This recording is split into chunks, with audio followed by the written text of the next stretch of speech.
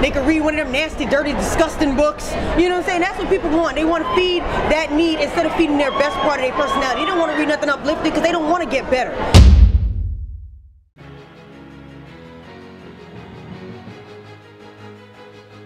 Gucci saturation. This is bad. Oh, sorry, whoever you are. Wow. Don't. Sorry, sir, ma'am. Okay. But this is bad. And you is Y-O-U, by the way. See, this is edited. You know, there's no other books. Even the best erotica doesn't have nude women on them. And if they do, it's suggestive. Nothing is suggestive. It's all just in your face, breast and ass. And it's all us. And I find it insulting and very sexist and racist. Two different things, sexuality and sensuality. Sensuality to me is something totally different than just exuding sex. Sensuality is a whole total part of a person's being. It's not just the sex. It's the romance, it's the affection, it's all of that combined. So I don't feel like I need to have those kind of covers to sell books, and I obviously don't need them to sell them. I mean, sometimes less is more.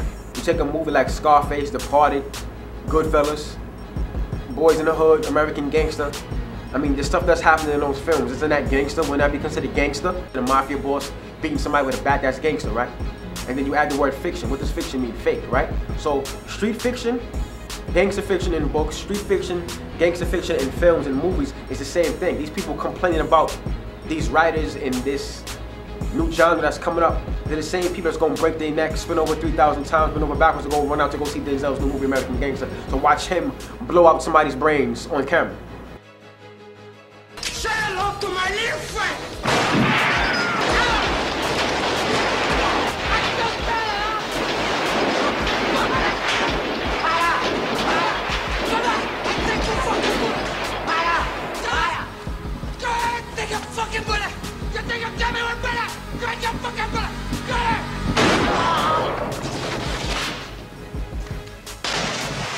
And all these folk are always talking about politically incorrect and political correctness and what is acceptable, except when it comes to your particular group that folk dog them, then all of a sudden you ain't got no more tolerance, right? You see what I'm saying? So the African American people often are the acceptable price to be paid for, especially powerful white men to have their freedom of speech.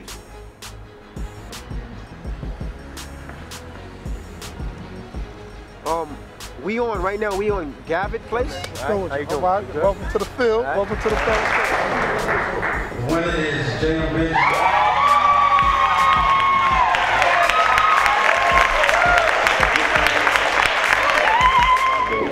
Do you have a positive message in all of your books that you write? Absolutely. But first I gotta say that I totally disagree with this genre dumbing down our youth, our readers, period.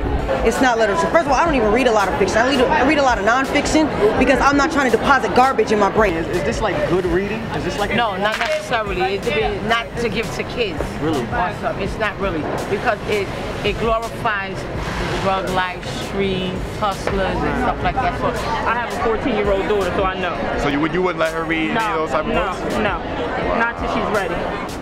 I really would say around 30 and up because we already experienced most of that stuff out there as coming up as teenagers and stuff. I would say around that age. So just like with video games or TV shows and everything, you know, kids should be monitored. This genre, I mean, like these particular books that she's writing, these are adult novels.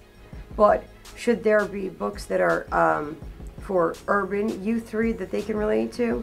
I mean, let's face it. You grew up on Prince Street, you know what I mean? You're not going to relate to Nancy Drew and the Hardy Boys. I mean, you know. I mean, Harry Potter's great adults read it and all, but I never knew any warlocks that lived on, you know, Pennington Court. You know what I mean?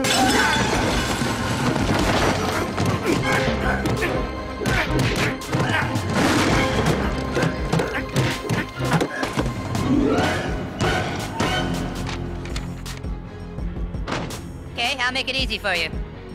Pull the Muhammad episode now! Okay, I'll listen to you. I don't see this thing going anywhere. No, I really don't. I really don't. I really see it for the convicts to buy it like ours. You know, it's almost like you're part of the in crowd if you talk about urban literature. Glad someone protection. started her own publishing company. Her own publishing company is called Triple Crown Publications.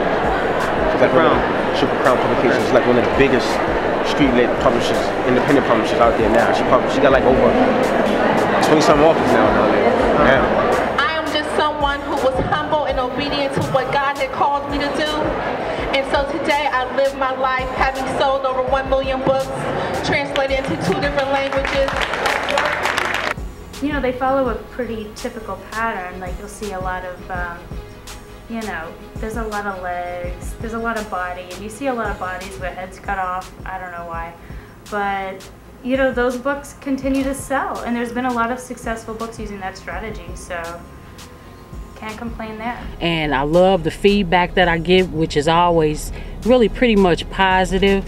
My novels, you know, not only, you know, people take different things from them, but, you know, I have strong messages in every single one of them. And the most important thing for me is that my readers get those messages. It wasn't a whole lot of guys trying to be authors of this. I was still like a weirdo, like, yo, you writing book. My boys was like, yo, you can't write no. Then I started doing it, then they're like, yo, I got a book idea for you. You know what I mean? That kind of thing. So now it's like the example has been set that you can make a living and become popular, you know, get your hustle on with the book trade, and now everybody want to do books.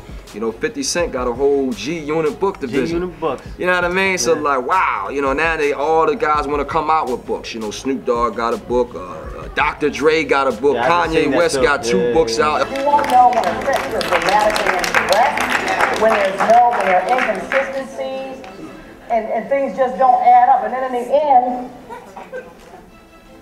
I want to know, am I a better person?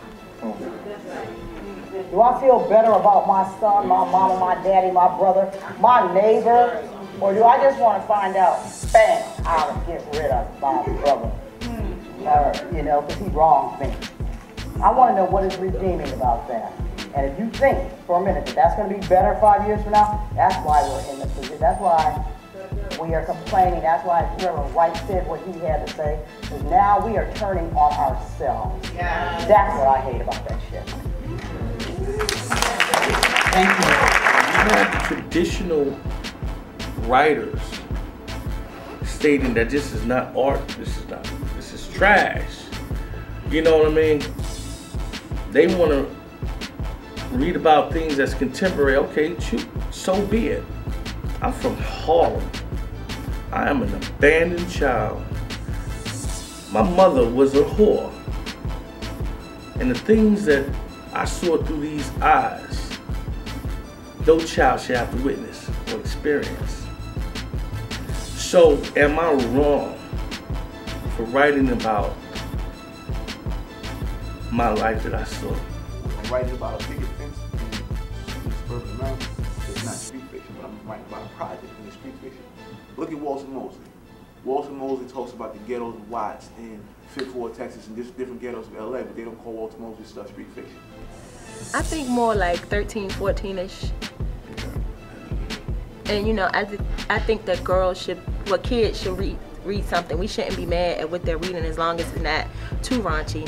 Canada and the West Indies and Africa and Europe, where we are on the planet, we gotta understand that we are a global people. Reading should be nonstop, and it should be as important to us as eating and breathing. That's the way I look at it. You can't do any work if you don't know where you come from. Sankofa. I'm speaking for folks from the hood because I'm from the hood. You know what I mean? Just because I've written 8 books, just because I speak around the country, travel around the world, own property, own a business, I never forget where I come from. I'm not going to categorize street lit or urban fiction as unable to do those sorts of things, but it's about the craft that the writer brings to it, the years of working on the use of language and the use of imagery and all those things. And to be honest, I don't see a whole lot of that in the street lit that comes across my desk or that I see in bookstores. Urban literature is what my mom read, you know what I'm saying? For real, she read Teri, you know, she read Michael Basin. That's urban literature. That's urban literature. That's about the urban literature. These kids are reading hip-hop fiction. You know, and it's wider, it's got erotica, Booty Call Star 69. If you read it, it's straight up hip hop. Every iconic reference made in the novel is about something hip hop. People have different tastes in music, movies, and people have different tastes in literature, so I don't see why it should be a difference of what we write and why they singling us out. We all need to be pulling each other up instead of breaking each other down, you know what I'm saying? Anybody that's black, to sit here and have a problem with another person, another black person out here after everything we've been through this, we can so forget. Only 30 years ago, Martin Luther King died. We were riding in the 70s. We was tearing this shit down. Factories closed down in the 70s. Niggas had nothing till they had coke and fucking hip hop. So stop acting like that shit's not real. 22. It's like, they say, why don't you pick up a book? Y'all young folks, y'all want to listen to music, listen to rap, pick up a book. There's nothing out there that I want to read.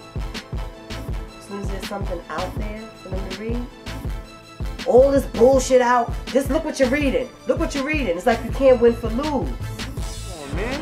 Motherfuckers gotta wake up and understand like what it is. Instead of these motherfucking people looking at urban fiction talking about what the fuck is wrong with it, you need to, come, I'm saying, put it under a microscope and see why it's like that. Come to the hood and see why we writing about that kind of shit. See the fucking dilapidated conditions that we living in.